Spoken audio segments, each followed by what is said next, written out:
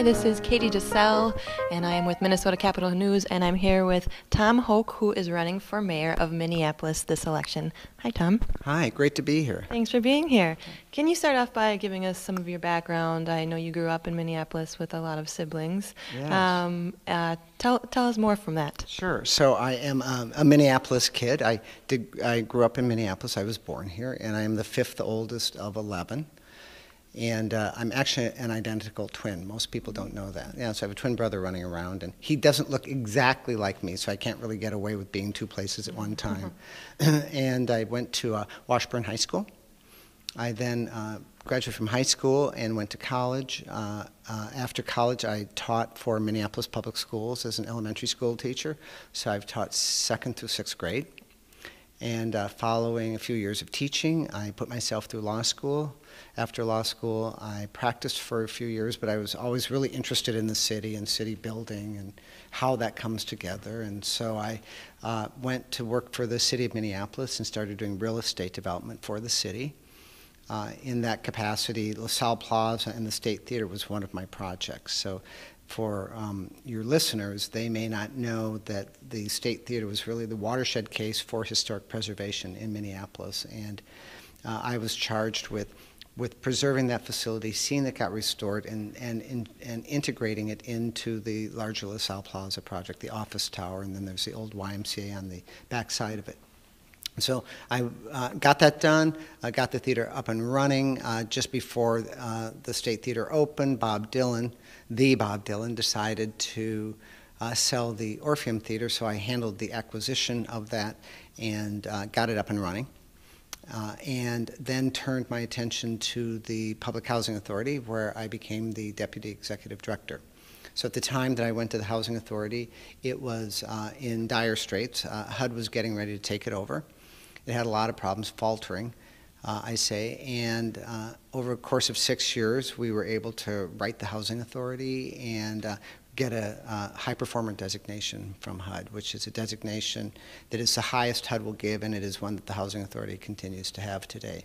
While I was there, I had the opportunity to explore a number of really exciting projects, one of which was resolving litigation known as the Holman litigation, and I negotiated the financial terms of that settlement in that case, the Holman settlement, which brought $100 million to the city of Minneapolis and provided the funds to improve the housing on the near north side and create a new mixed income community, as well as foster a more robust metropolitan-wide program for individuals using their housing assistance.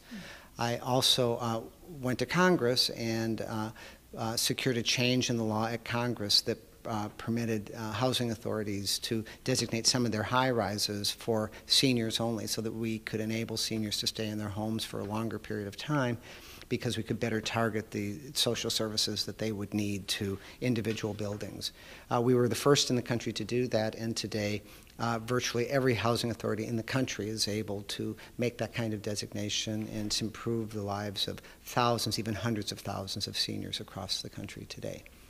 I finally had the opportunity to oversee the rehabilitation of virtually every high-rise in the city. There are 42 public housing high-rises, and that was a thrilling and challenging encounter, but our housing authority rose to the challenge, and we got them all rehabbed. They all are in need of rehab again today, because it's been 20, 25 years later.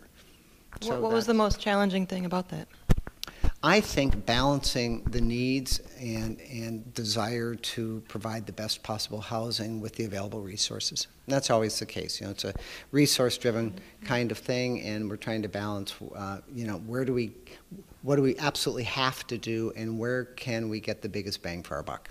So if elected mayor, where would you find those resources? On the affordable housing front, what I have said is that we need to ensure that the Public Housing Authority has the funds it needs to handle the capital improvements that it hasn't been able to handle since I was there.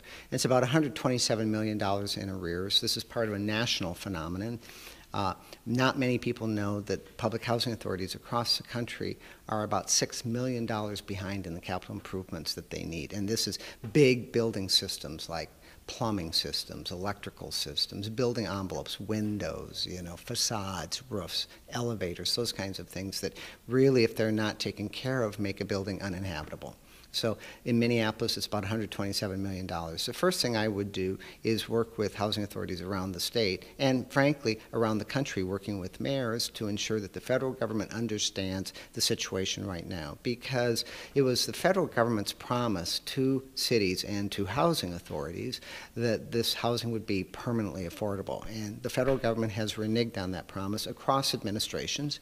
And we need to get the federal government back to the table to ensure that we are addressing the needs of housing authorities, because public housing, certainly in Minneapolis, provides deep subsidy, affordable housing for thousands of people, low-income, elderly, and disabled people. So first, we'll start bringing mayors to the table to make this happen. And if we are not successful at the federal level, we're going to have to work with those individuals. There are housing authorities across the state, so work with individuals across the state to get the state government to step in and help us. Do you have any plans to house the homeless population? How would you deal with that? Yeah, well, homelessness is, we look at the arc of housing, and homelessness is not the same as affordable housing. So we want to make that really clear, because shelter housing is not housing as we tend to think of it. It is really a stopgap kind of measure. The best thing we can do going forward is to ensure that individuals don't become homeless in the first place, because once that happens, there's a whole cascade of other issues that tend to arise. So that's the first thing we can do, and that means making sure that we have equitable education, that we have good paying jobs for everyone in our community, that we have stable families and good education. We really need to make sure that those are in place. For those individuals who find themselves in homes without a home, we need to move them rapidly through the shelter system and do everything we can to ensure that they have affordable housing. And permanent housing is key. Having affordable housing, having a roof over your head, safe, sanitary, clean housing is fundamental to an individual's ability to prosper in our community. What would you do to create jobs in Minneapolis? That's a really good question. So many people today will say that, well, we have plenty of jobs and we just haven't linked up everyone with those jobs.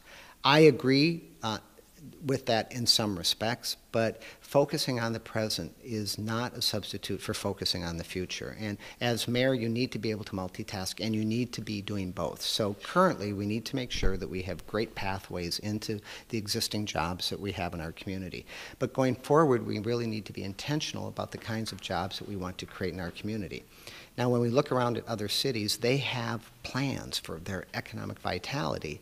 And unfortunately, we don't have one in Minneapolis. So without a plan, we will just get the future we get as opposed to get the future we want. So we can actually empower ourselves to design the future we really want. And as it relates to jobs, there are 3 areas where I would really take a hard look, and I would look at food and what we could do around food. We have a mill district in Minneapolis. We have a history of being the breadbasket of the country. We could be the breadbasket of the world in many respects, where there's going to be 9.8 billion people in this world in the next decade, and they're all going to have to eat. So that's a huge opportunity for us. So there's a lot that we could do there, all the way from supporting the new food entrepreneur, all the way to the feeding into the larger food production consumer goods companies that we have right now, and making sure that they're successful. So it's a big silo, and we can bring all of our resources to bear on that and really grow that area.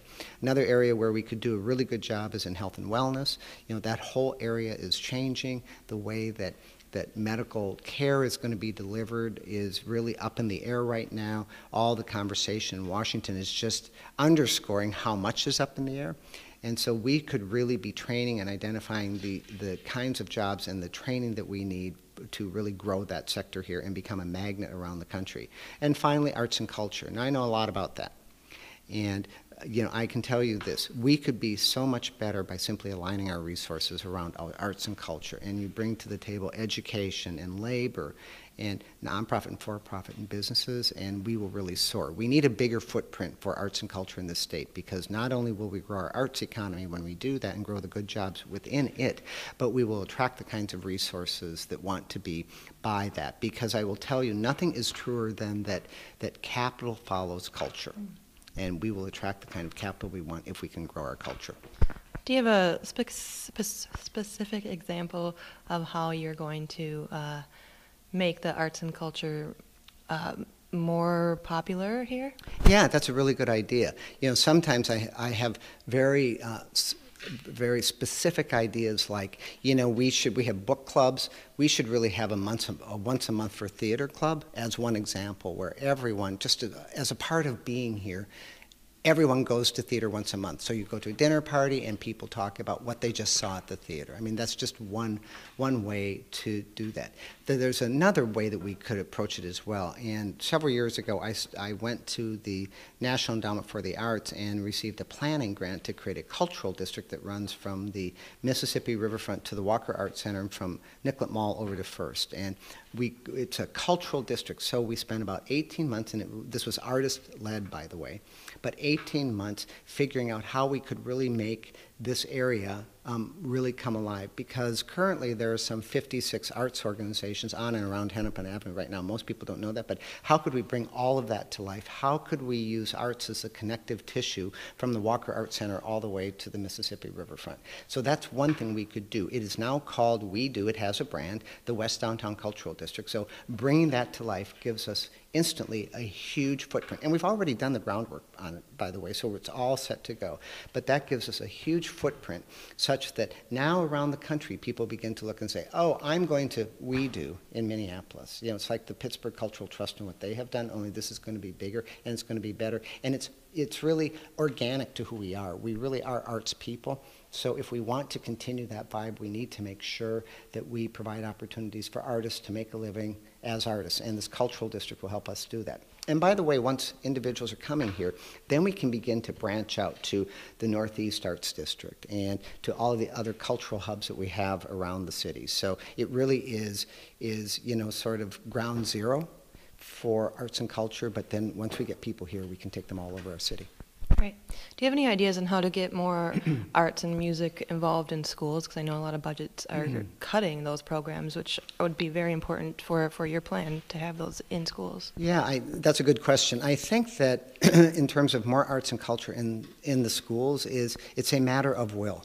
Do we want that to happen? Because, and it isn't, by the way, that schools have to replicate or create all of that. We have great arts organizations right here, and I'm a big proponent of pulling down the walls of schools and having kids out in the community and using the community resources to teach them. I think that is much more efficient. It reinforces the identity and the success of organizations out in the community. So I would really just take down those walls and start really being intentional about making alliances with arts organizations in the community. And they all offer education programs. I know I did. When I was at Hennepin Theater Trust, we had a Spotlight Musical Theater program that served 88 high schools across Minnesota. So all of these big arts organizations, and even the smaller ones, are running programs that are very suitable to an interface with grade school and high school kids.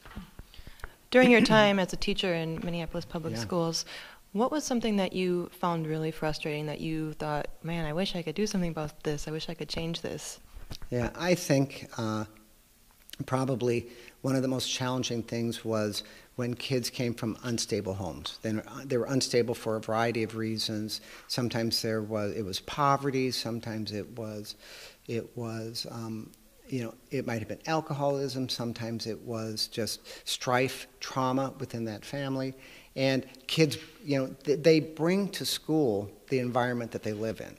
And so as a teacher, not only did I not like seeing the trauma and wishing I could do more about it, but it gets in the way of kids' success academically. And so that was, what I have said is that as the mayor of Minneapolis, I will do everything in my power, because I'm the only teacher in the race, and I understand, how important it is for kids to show up ready to learn, that I would do everything in my power to make sure that kids show up ready for school at age 5, at kindergarten, because we need them to be successful right from the beginning. Kids are smart. They figure it out. They're intuitive beings, and they figure out what track they're on right away. And if we haven't set them up for success, it's a long haul to 12th grade, and it's not a surprise that they fall away before they get there. So are you proposing like all-day pre-K? I'm absolutely in favor of all-day pre-K. I think we need to get kids as early as we can. The brain science would suggest we need them by age 3 if we really want to make a difference. And I think we want all kids, participating in this. Some individuals suggest it needs to be even sooner than that. But let's aim for by age 3, we have kids, in a program that is making sure that they're getting the nutrition they need, that they're getting stimulated, and that they are on the road to success. So if they're 3 years old, it would be like a pre-K situation.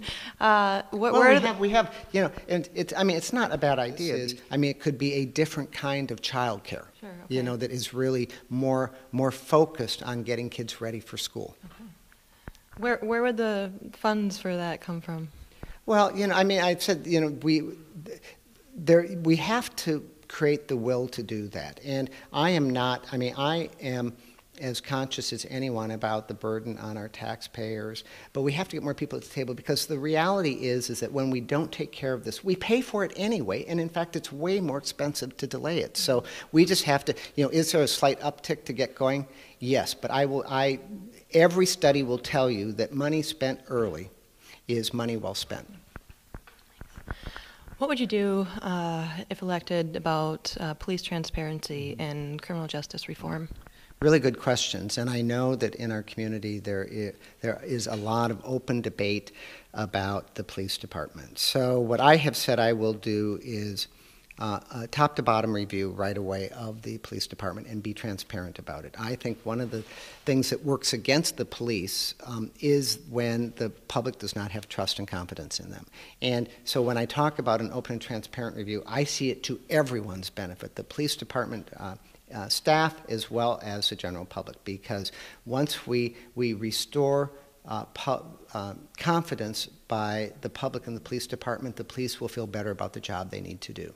So that's the first thing I would do. I think as part of that review, we need to examine the kind of civilian oversight of the police department.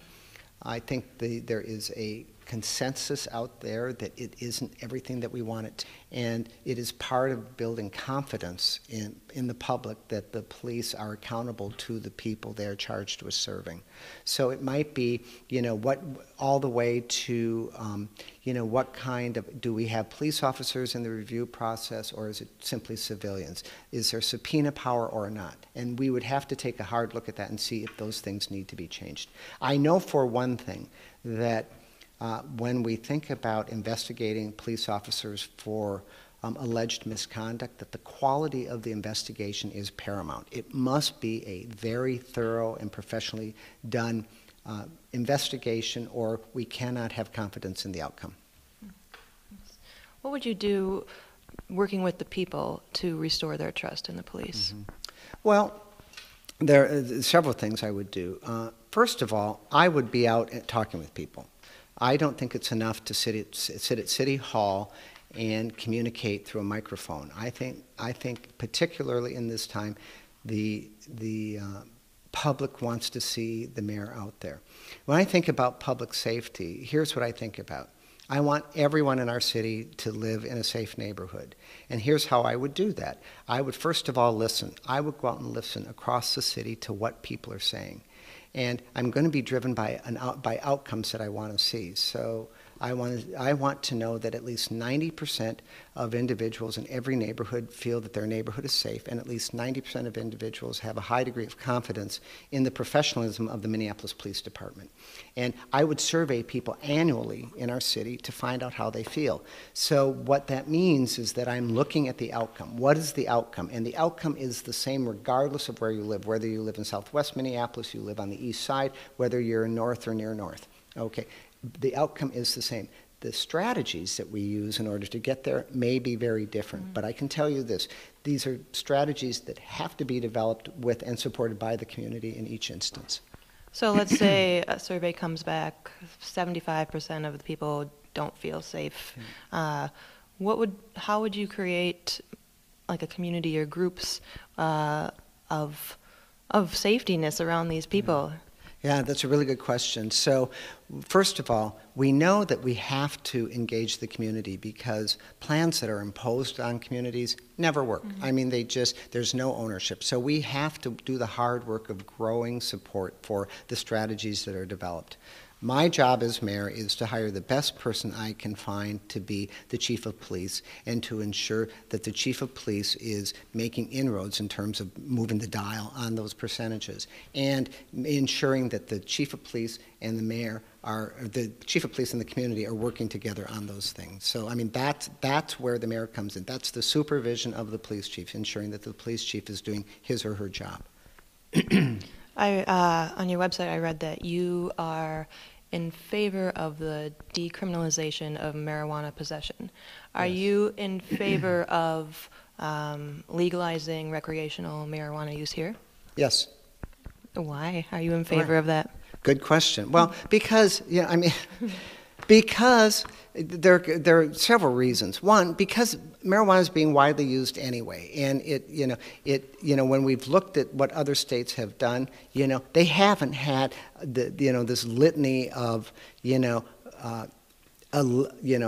imagined problems that have come up, and it's actually been a good revenue-raising potential. So if you want to talk about how we're going to pay for early childhood education or we're going to create more affordable housing, let's be creative and think about how could we create some additional revenue streams, and recreational marijuana seems to me to be just one of those that we could do. The other thing is that right now we have laws that are inequitably enforced. So if you're an indigenous or man or a person of color, you're 6 to 9 times more likely to be arrested for minor infractions like smoking marijuana. So there's a whole equity component to this. So I look at this and I'm like, why are we doing this? Because by and large, the majority of the public supports the legalization of marijuana. So what is holding us back from adhering to those wishes? What do you think is holding us back?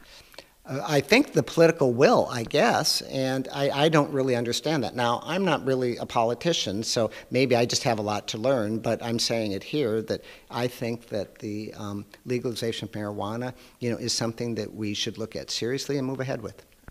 What would you say to those people those critics who would say you don't have any political experience? Mm-hmm. Well, I don't have any political experience sitting in the seat of mayor, but I do have a lot of experience running the historic theaters in downtown Minneapolis. I have a lot of experience running the city's public housing authority. I have a lot of experience doing real estate development on behalf of the city of Minneapolis, and all of those things have required me to operate in a political environment. I have been the chair of the Minneapolis Downtown Council. I'm a founder of the Downtown Improvement District. All of those things required significant and successful interaction with the city and its political structure. So while I might not be a politician, I understand the political system very, very well. Who do you think your biggest opponent is this election? That's a good question. I think my biggest opponent is a lack of substance by the other candidates. I think that individuals who continue to position themselves as those who simply need more time, or individuals who have been in positions of authority and have not made change and promise now to do more, is a threat to our future vitality of the city, because these are individuals who actually don't need more time. Time is up, and we need to get moving on making our city the best place it can be. Can you name an opponent that you, something that you agree with them on, that you admire? What I can say is that all of the individuals who are running, I'd like to believe are doing this because they love the city of Minneapolis, and they want the best for it. When did you decide to run for mayor? I really decided in February of this year, and stepped away from my job as CEO of Hennepin Theater Trust. So, good job. You like doing what you do. Why decide you want to run for mayor? What like deep down in your heart are you really want to be Minneapolis mayor? Yeah. Why? Yeah. Well, I've spent, you've heard me describe my background, I've spent my entire adult life trying to make Minneapolis just the best place it can be. And, watching it over the past few years, I was convinced that we were not on the right path and that I had a lot to offer. I am, a guy who works hard. I show up every day, try to make our city better. I'm not anxious to parlay this into anything other than just being the best mayor I can be. I don't want to be governor. I don't want to be senator. I don't want to be a congressman. I'm not looking for anything other than to show up every day and serve the people of Minneapolis the best way I can. And this is a great way to do it, I think. Thank you. Right. Anything else you'd like to add? No, I appreciate the opportunity to talk about, my ideas, and I thought your questions were really good ones. And, my website is tomforminneapolis, spelled out.com, and people want to know more about me, they can go ahead and go there. Great. Thank you, Tom. Okay, thank you. Thank you. This is Katey DeCelle with Minnesota Capital News, here with Tom Hoch running for Minneapolis mayor. We'll see you next time.